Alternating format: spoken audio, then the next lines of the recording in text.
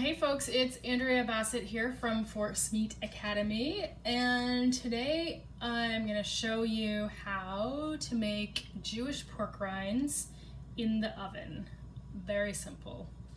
Okay, so first of all, what are Jewish pork rinds? They are chopped up and fried bits of chicken skin, and just to give you a sneak peek, they kind of look like this.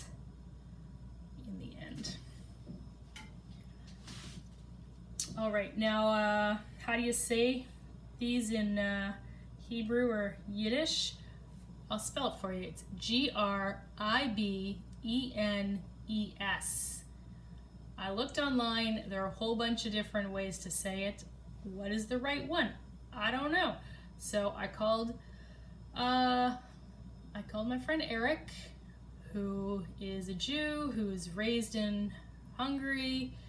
And I said, Eric, can you help me out? How do I say this word? He's like, I don't know. So then he consulted a few things. And then as I was talking to him, look, you could see I was like writing everything down. And when he finally settled on this one, so Gribenes. Now, on the internet, you also hear people say Gribenes, or also grieven, which I think is another pronunciation, like another dialect. So anyway, Gribenes, also known as Jewish pork rinds and Jewish bacon, and it's delicious. Okay, so first of all, you get some chicken skin. Here you go. You take pieces of chicken skin like this. I got this few pounds of it from the butcher, and then you chop it up into little slices. So I chop it up into little pieces like that. There we go. Now I've got raw chicken juice all over my left hand only, and then I dry it off with some paper towel, put it into another bowl. And this is not traditional.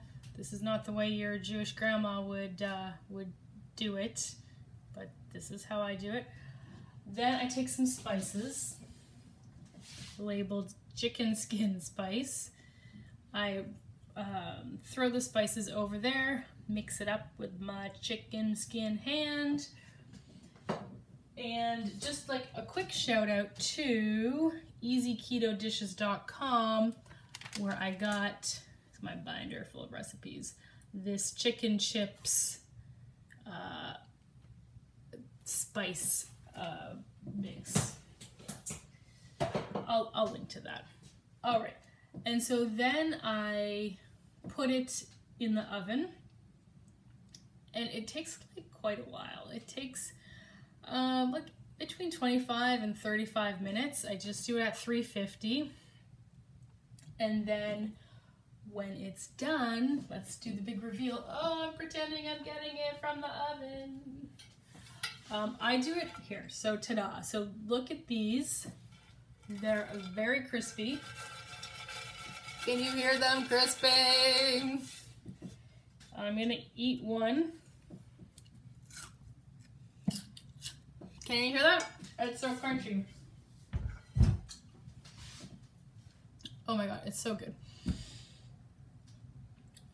Now, usually, Gribenes or grieven is cooked with onions. As you might know, I don't eat vegetables because I'm one of those carnivores, so I didn't do that. I love this just the same. They're so delicious. It's super cheap. I think my butcher charges me like $1 a pound for the chicken skins. Which, fun fact, this word, which I may or may not be pronouncing correctly, Gribenes, means scraps in Yiddish. So these are just some tasty scraps. All right, so that's how you make Jewish pork rinds. Thank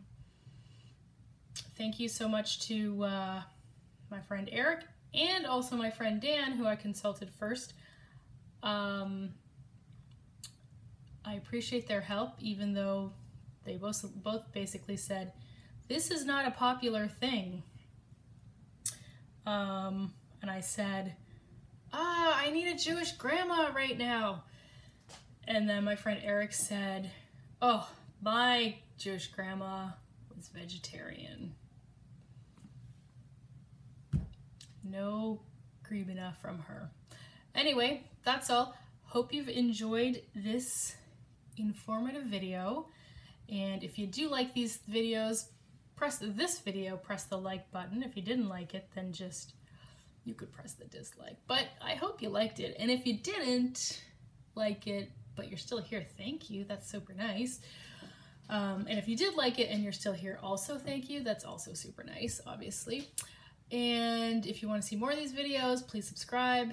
And that's all for now. Thanks so much. And oh, I'm gonna edit. No, not with my dirty chicken finger skin. No germs. There we go. Have a great day. Bye.